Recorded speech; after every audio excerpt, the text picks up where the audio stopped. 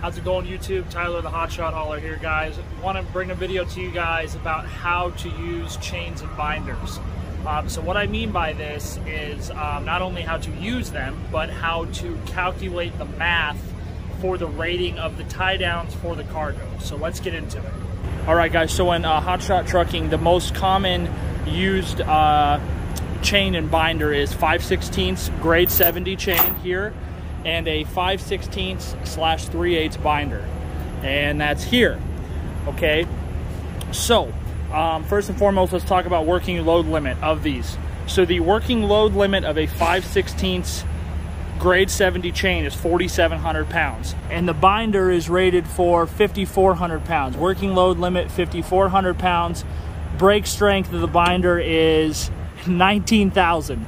So your working load limit is always incredibly less than your brake strength. Thing you always have to worry about with your tie downs is working load limit.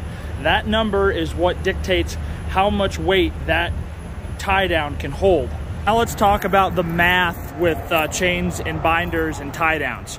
So you are responsible to secure half of the weight of the cargo in all directions. Okay, super simple. Just look at the working load limit of your equipment and that will tell you. Here's where it gets a little confusing. Okay, so if you have a tie down hooked to the cargo and directly to the rub rail, at one point you lose half of the working load limit of your binder. So this binder is rated for 5,400 pounds, so that makes it so this tie down is only valued at 2,700 pounds because it's to a single point.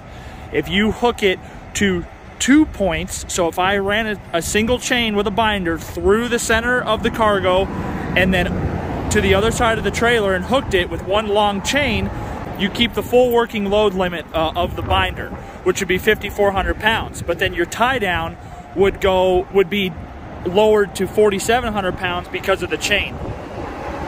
That's why when you use straps, guys, it has the full working load limit of the rated strap, because straps you hook to 2 points. You hook on this side of the trailer, you throw it over the cargo, and you put it on the other side. So you get your full working load limit out of the strap. So moving a vehicle or heavy equipment that weighs 10,000 pounds or more, you're required to have a 4-point tie down on it. It's a good rule of thumb, just always put a 4-point tie down and you never have to worry, and it's extra safe. Now I'll show you how to use them. So the only binders that I use and the only binders I would recommend are ratcheting binders. You're able to use snap binders as well. However, snap binders are very old school and incredibly dangerous, and they're just not very user friendly. I think that they are very, very unsafe and not worth the risk. Ratchet binders are usually about a third more cost, and they're worth every penny, guys. They're easier to use, and more importantly, they're safety, because snap binders can snap and break your hand, break your fingers, break your face, break your jaw, break your shoulder. There's all kinds of horror stories of truckers getting hurt severely from snap binders.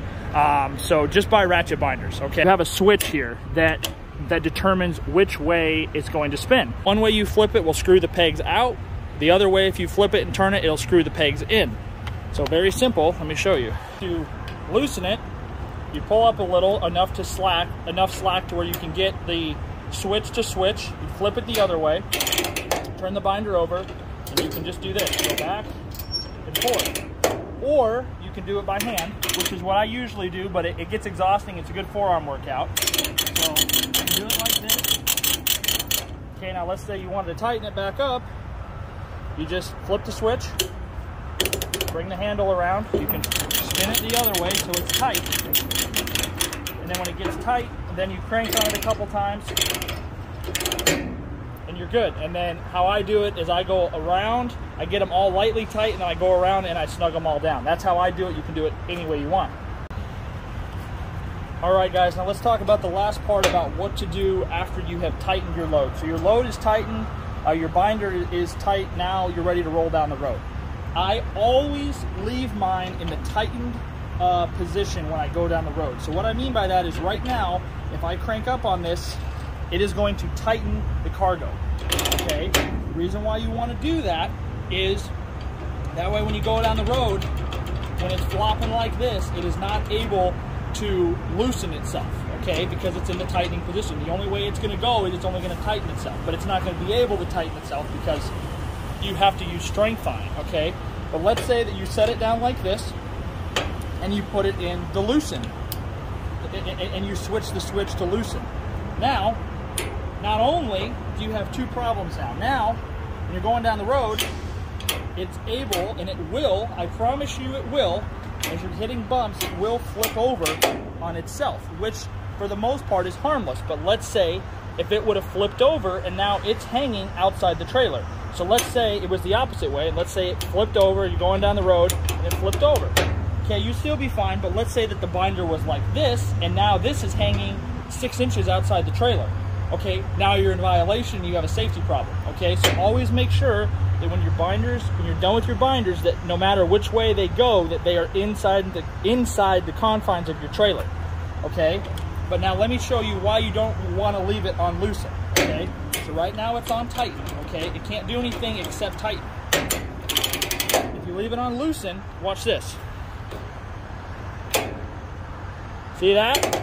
So for each bump you hit, it's literally loosening the chain. Because as you go down the road, this is going to bump. Or as you go down the road, this is going to bounce. Alright guys, that is going to sum up the video. I hope you enjoyed this video. If you enjoyed this video, please shoot me a like and a subscribe.